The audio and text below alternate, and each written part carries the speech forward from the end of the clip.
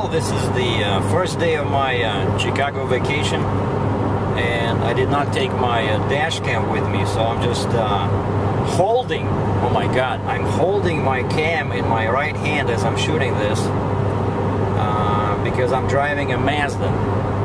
As of today, I'm not a commercial truck operator. I'm kind of you know, a civilian, so I can do whatever I want inside my car as long as it's not a phone, right? So safety nuts, relax.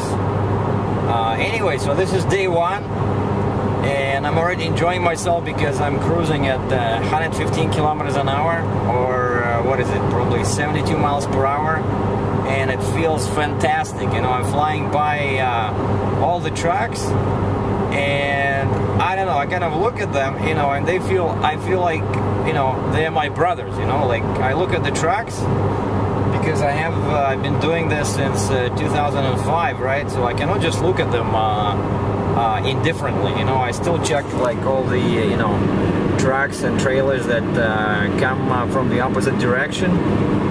I don't know, I love trucking, but for some reason recently I noticed that fun has been missing a little bit from my work. And people were asking me, you know, do I enjoy trucking? And I know I do enjoy travel. Like, for example, now I'm going to Chicago, right? And it's 500 miles, and I love it, you know. Travel is like my number one hobby, and my number two is videos, right? So, and when I'm a trucker, I can do both. I can make movies, because trucking gives me material for my movies, right? And I travel. I see the country. I think what I should do is I should increase the speed, because that's what really creates, you know, boredom, especially when you travel on familiar routes. I'm talking about the truck, because I cannot even do 60 miles per hour, you know, like I put on really small tires on the truck. They spin at 520 revs per mile, so if I go even 60, my RPM would be too high, and so the fuel consumption will be bad, you know. So I'm thinking I'm gonna, my tires are getting worn out, so next time when I put on the tires, I put on bigger tires that spin less per mile, you know, like maybe regular 22.5, they spin at 497 revs per mile, or low profile tires, those spin at roughly like 507, 512 revs per mile. So if I put those, I'll be able to drive at least 60, you know, 62 miles per hour. And so that would give me, that would add some fun factor to driving.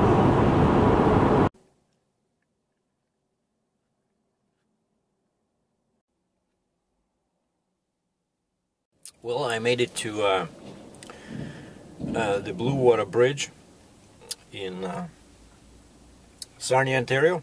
Already paid the toll. That's the duty-free, so the toll was $3.50. It's the same price US or Canada. So now all I have to do is cross the bridge and answer a couple of questions of CBP officer at the end of the bridge, and prove that I'm going in with the purpose of returning, because that's the whole big deal, right? So I'm gonna stay in US and be an illegal immigrant or whatever and try to find work, or are you just going as a tourist? And then you're most welcome, because they know that you're gonna spend money there, right? So, and of course I'll be back probably after 3 or 4 days, because I have to start trucking, make some money. It's been a while since I crossed the border in a personal vehicle. Hope I'm not gonna run into any problems. Well, the border guy asks me, what's the purpose of your visit? I said, visiting a friend. And he says, how do you know this friend? I said, we used to work together for the same company, because, you know, she's the agent. She used to be an agent for Landstar, right? And I said we used to work together, but now she lives near Chicago, Illinois. And the guy, she, so it's a girlfriend. I said, well, I hope she'll be. So made me open the trunk of the car, searched, asked me for my computer bag, but didn't touch it. Said you open it and you show it to me on your lap. So damn, it's always like whenever I go here in my car, they always give me you know, harder time than when I'm in the truck, because I don't think I crossed in this car here before, and they don't like that, you know, when your license plate doesn't show up on their computer. Because yeah, he asked me, he said, when was the last time you crossed here? And I said, well, I only cross in my truck, you know, in the big vehicle. So well, all is good. So now I'm in US, cruising on I-69 towards Lansing, Illinois, where I passed many times before in my semi-truck, but of course not at this kind of speed. That's 112 kilometers per hour, that's 70 miles per hour, which is legal for cars. So I'm enjoying my freedom. To be continued. I filled up at this mobile. Special gas is 89, so 360 per gallon, and my tanks took 11.98 gallons at 43 bucks. Okay, after some extremely difficult calculations, I see here 540, that's 540 kilometers I did from the last fuel up, and I put in 11.98 US gallons, which equals 45.28 liters. So I found out that I did 8.38 liters per 100 kilometers, or 540 kilometers is 337 miles, and we know gallons, so we divide miles by gallons or whatever, and it's 28.38 miles to the gallon, which is pretty good in my book, you know. My previous Ford F-150 was doing like, I don't know, 15 liters per 100 kilometers, much worse. So this is a powerful vehicle because it's been like my Mazda, because I modified the, put in a filter, right, and bigger tires, and there's a performance muffler, so I feel the power. So I'm not surprised that it's not doing 7 liters, it's doing 8.3, or rather almost 8.4, but which is still good, because I did, I think like the first, more than the 50% of this 540 kilometers were done in a city, and then I did a trip to Niagara Falls and back, so it's pretty good. So now I think it'll be better, because from now on it's all freeway driving to Chicago, and I have about 500 kilometers left. So we'll see what happens when I fuel up in Chicago again. Now it just occurred to me that because I'm visiting a friend who works in the trucking industry, is that I can consider this a business trip for the tax purposes. Because I know that I wanted to learn from this girl a couple of tips on how to work with brokers, and how to broker loads, how to work with load boards, because she's subscribed to DAT Network's load boards like 360 and stuff like that, and she has her own trucking authority and her brokerage. And she asked me in return to show her how to work with logbooks. And I'm bringing my laptop. I'm going to show her how the Eclipse computer logbook program works, and how it can save you money and time. So this is actually like kind of a, it's kind of half-half, 50% romantic getaway and 50% business trip, because she wants to make more money, I want to make more money, so we're just trying to find maybe something that can help us both. So having said that, so I just spent what is it, like 35 bucks on gas. So starting from now, I'm gonna start tracking my expenses for this Chicago vacation slash business trip. And I'm in Battle Creek, Michigan. There's a new TA on that side, and here we have Pilot with McDonald's, That's the price, by the way, today. Diesel $3.78 per gallon, regular gas $3.54, which is a bit cheaper. Actually, wait a second. I think this is more expensive than. Yeah, it's more expensive than I was at that Mobile gas station 2 hours ago. The regular gas was $3.45 per gallon. I paid $3.60 for 89. You know, which is one step above, like it's has high octane count, and I hope it has less ethanol. I asked the girl at the counter, I said, does your gas have ethanol? And she looked at me like I was from Mars, and she said, I don't know. Jesus. But I know that in the States, all gas has ethanol, you know, at least, and that's why I like putting premium gas in Canada, because I know for sure it's right there on the pump. At any Shell station in Canada, at least in Ontario, you get up to 10% ethanol with the cheapest gas, 87. If you go to 89, you get only 5%, and if you buy a premium, then there's zero ethanol. And of course there should be zero, because gas is more expensive, you know. Like if you divide, you see, like 378, that's an interesting number, because 1 gallon has 3.78 liters.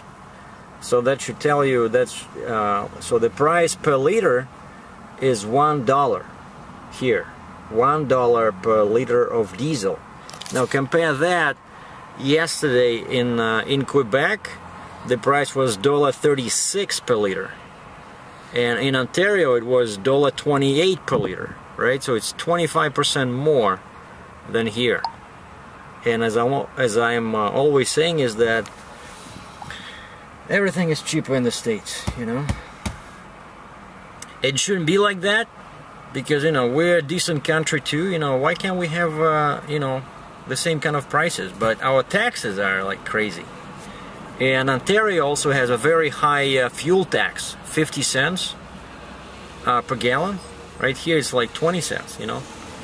So anyway, I want to go and grab my laptop, maybe check my email, see if I've got any comments from you guys, from my viewers on YouTube. And this video is gonna be day one of Sergey's Chicago vacation. So yeah, it's gonna be a series again. So, you know, that's the way I do things. So okay, I got a 24-ounce cup with tea. Cannot drink any more coffee today. I already had like 3 cups. And you notice anything different about my appearance? I'm gonna give away a secret. How I achieve sometimes what appears a rugged look. I have this Philips you know, shaver, whatever, but I can use this, you know, to cut my hair, and I use it, you know, when I adjust it like this, just slightly. Actually, I use it for, you know, shaving, and what it does, it creates, it's much faster than using a regular, you know, razor, and what it does, it leaves a little bit of shade, you know, and you look kind of like a cowboy, you know. That's what can give you like a nice rugged look. Of course, some people want to have a, you know, clean skin altogether, but I think that it looks better when you have some hair, like you know, this stubble, I don't know, or whatever it's called, stubble, I think that's the right word. Anyway, so check my email. I answered some comments from readers. One guy sent me a link for a Freightliner Argosy truck that's being sold in Toronto, and believe it or not, actually I love those you know, cab overs, because that's what you know, I was familiar with them back in Russia. We had some older Russian trucks were like that, and actually I was really keen on buying this Argosy truck when they were still sold in North America, when they were new. But then I called the local Freightliner dealer, and the guy said, oh, you know, it's kind of like a rare truck, so we want $5,000 deposit just for us to order the truck, you know. like no financing yet. Just, you know, they wanted that money just to put the to place the order with the factory, because I guess they were afraid that no one will want the truck if I, you know, refuse to take it upon delivery, you know. So I didn't buy it, and now I see they have these two trucks sitting at a RJ Trucks dealer in Mississauga, Ontario, and the mileages on one is like 300,000 miles.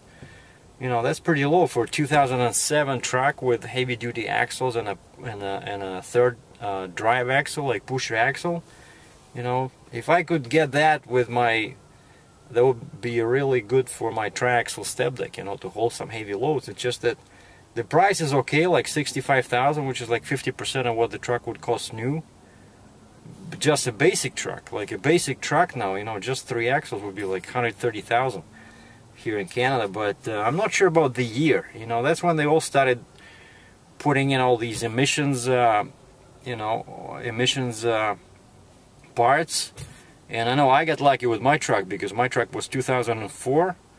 It's still 2007 compliant, but I think I got kind of like a light form of this emission stuff, you know. But 2008, I mean 9, 10, I think those are like the worst trucks. They're not reliable. So I would say it's better to buy either like a older truck, before all this emissions craziness started, or a brand new truck, because now they worked out all these kinks, you know. So I'm not sure about 2007. So, but it does look like a great truck, you know. I love those Argosy trucks. But another possible problem with that particular truck that I saw online is that it has a very long wheelbase. It's like 256 inches. That would be okay in US. But in Canada, I don't know. I think that would be okay with a 48-foot trailer, but not with a 53-foot trailer, you know. And I'm getting a 53, and my flat now is 53. So I don't know. But thanks to the viewer, there was an interesting link. So I'm surprised they sell Argosy trucks. What's happening here with my glasses? I'm surprised they sell Argosy trucks with such low mileage. I don't know. So I got 300 kilometers to go to Chicago, so time to go. It's now 4:55. It's really warm outside here. Leaving Battle Creek, Michigan. Look at this. I'm at the first rest area in Indiana on 94, and it's like winter was never here. If you remember my sorry, it's too windy. If you remember my Quebec video, right? Just 2 days ago, I was driving in snow, you know? Now it's all beautiful. No snow, nothing. And you can walk like this. It's 20 plus Celsius, or what is it? I think 70 Fahrenheit. Well, my GPS brought me down to the downtown Chicago. Check this out. I never drove here before. This is Highway 41. Basically goes right next to the lake. Beautiful.